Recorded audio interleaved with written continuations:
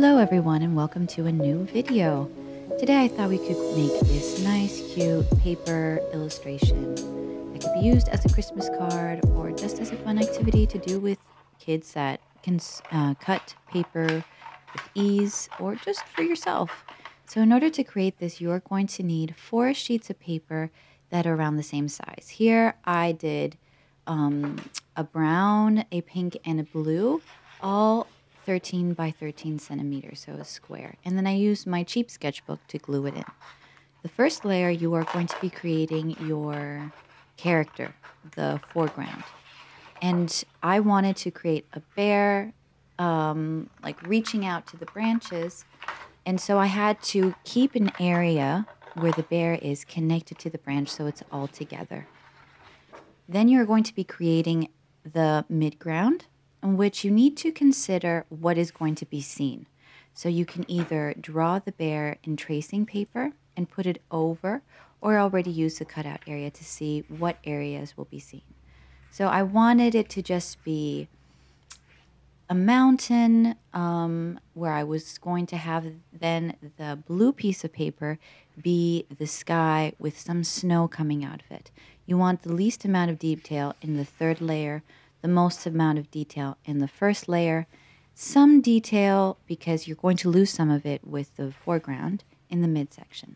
So you draw whatever it is you want to cut out, and then you're going to reverse it so you do not see the lines that are being created. So here I was just kind of plotting out, since I knew none of these lines were going to be seen, I was plotting it out what is exactly what I wanted to be seen. So you need to think of the negative space around the bear and what you want to be cut out. Did you want to have a frame? I did. I wanted to have some clouds in addition to a mountain. So I traced a bit of where the bear was and the tree branches, so I knew which areas I wanted to keep there to glue underneath, and then decide where I wanted to have the clouds, and I wanted them to connect to create a nice frame. So this is what I am doing here with a pencil. I'm just lightly drawing out cloud shapes. And the reason why I picked pink is because lately the sky in the mornings, I'll insert a little picture here in the corner, has been absolutely breathtaking. The sunrises and the sunsets, they create this beautiful orange and pinks and dark ash blues. It's just glorious. I look forward every morning to seeing them. I'm guessing it's because of the cold temperatures that cause these colors in the sky.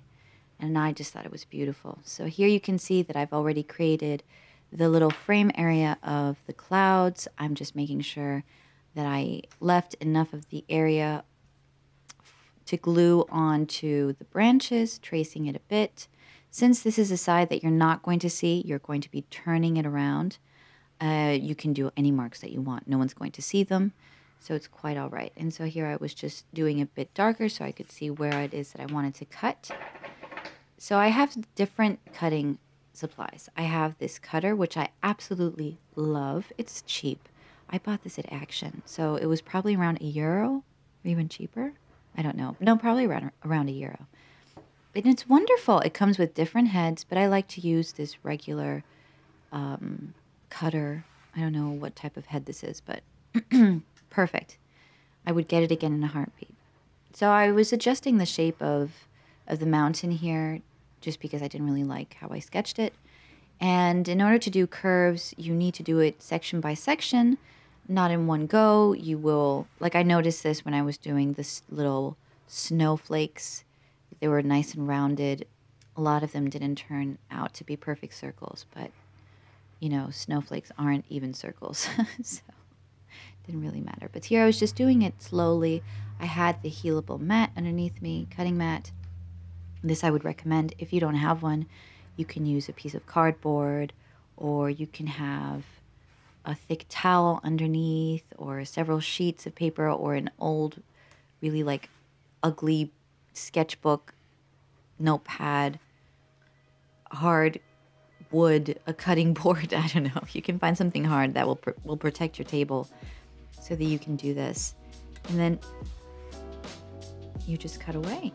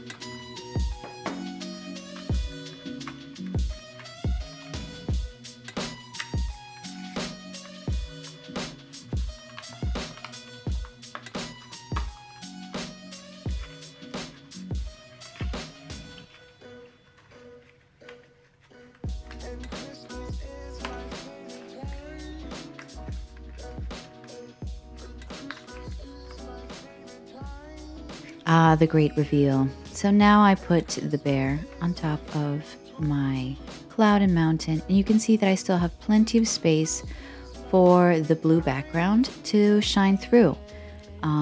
There's some overlaying areas, so it'll be easy to glue. There'll be support for the bear, and it just gives a nice sense of mid-ground. The bear is completely separated.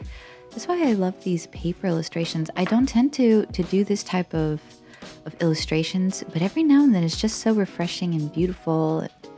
I love them. I was very inspired after taking this paper illustration course on Domestika. What is her name? Oh, I forget. I will have to look for it, and I'll put the information somewhere, either in the description or on the screen right now.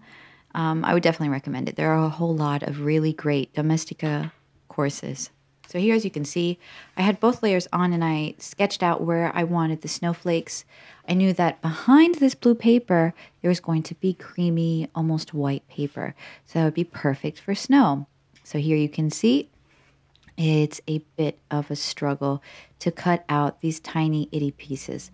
There is a utensil that I saw in this Domestika course where it punches holes. I think it's like for leather, where it will punch holes into leather, and it's just like a hole punch, but instead of having the lever to mechanically punch a hole, it's just an individual thing where you use your whole hand to punch down. If I find a picture of it, I can post it here.